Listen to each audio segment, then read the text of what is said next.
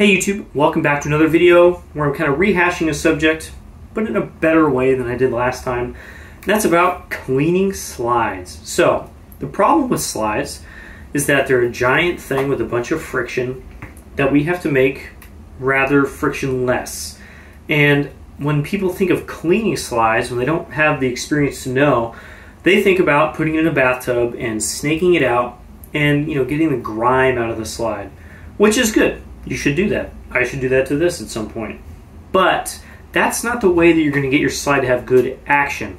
Yes, that gets the grime out. It's a good thing to do. We want the slide to move well. And this is where a lot of people get hung up. They'll put the slide in the tub, snake it out, and they're like, man, it's still kind of gritty. Like, it doesn't feel like it moves very well. This is how you clean your slide to get good action. And this is what I recommend anytime someone says, oh, my slide makes a lot of noise or it feels like it hangs up in a certain spot. Clean it first in this way, and then if it's still not very good, take it to somebody who can fix slides. Because there are problems that, of course, the cleaning will not fix. If a slide is out of alignment, meaning that the inner tubes and outer tubes don't match up, they are not completely parallel, or there's a dent somewhere, or etc. There's a lot of different things that can go wrong, of course. It needs to be fixed, and a cleaning is not going to help that. But 8 out of 10 times when someone has a slide that's like not great, not perfect, just needs to be cleaned. I see this all the time. Anyway, let's go over that. What do you need? Well, first you need a dirty slide. I've got my Shires B6278 right here, which is rather dirty and is just a little slow around like second position. I just need to clean it. It's been a couple weeks. You need a cleaning rod. I have the Slido-Mix cleaning rod, which is very nice. It's got a black plastic covering on it. Great. You can use just a normal cleaning rod, of course. I use the Slido-Mix sheath, which is a really nicely made cloth sheath that goes over the entire cleaning rod, just like this. I really like these because they're like kind of expensive. They're like 20 bucks, but then you just wash it and it's clean again. So I've used this same one for like 5 years. You can also use on a normal cleaning rod with the eyelet at the end, you can use cheesecloth, where you put some cheesecloth through and then put it partially or all the way down the cleaning rod, and you hold that so it doesn't get stuck in the slide. And then you need some form of cloth, just a cloth as well. This is a microfiber.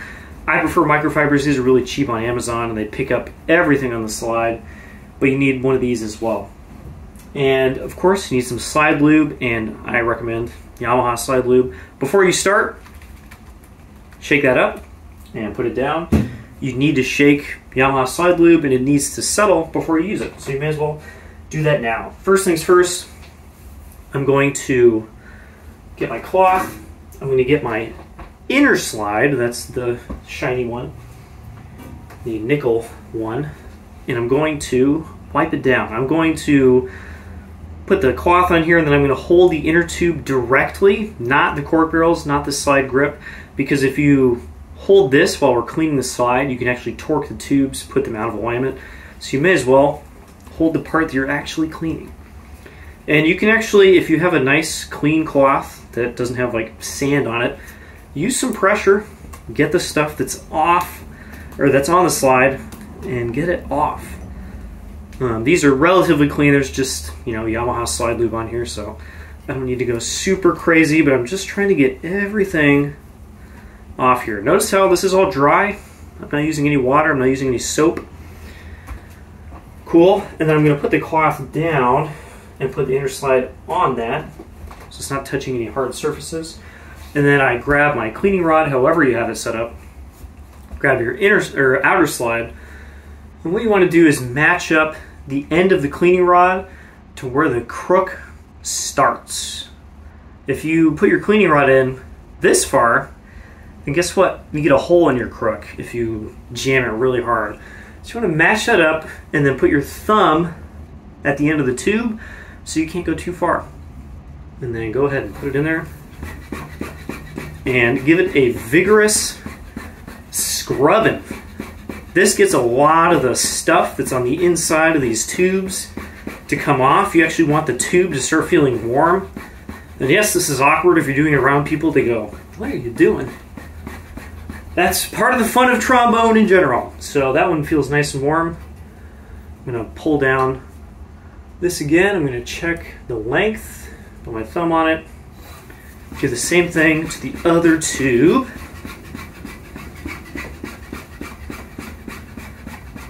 And this is still awkward. I know it is. You're watching me do this and it's awkward.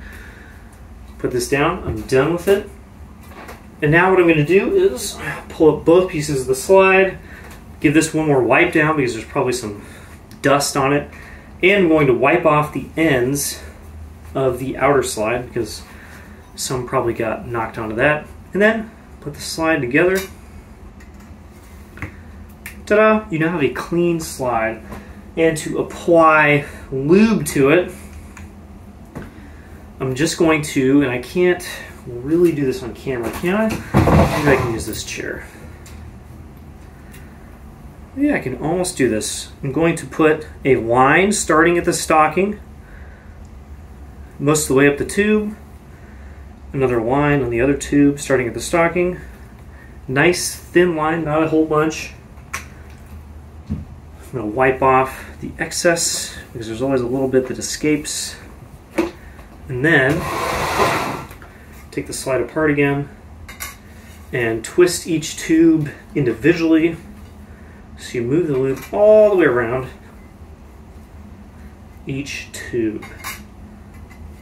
And now I have a slide with very, very good action. And it'll probably last that way for a good week, especially if I don't play it a ton. If I play it a lot, it'll last like 5 days. I don't use water. I don't reapply lube. I do nothing. I just play it as is. And when it starts to get kind of grungy, starts to slow down, I just clean it and start over.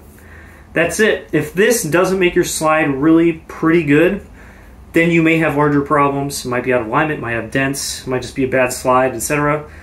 But start with this and your slide will be much, much better than it was. I clean a lot of slides that I buy, and I can tell that nobody has ever done what I just did, especially the cheesecloth or cleaning rod thing on the outer slide. That gets so much nasty stuff out of slides because no one's ever done it before. That's all I got for today. Clean your slides. It's good for them. It's good for you. It builds character. And I'll see you in the next one.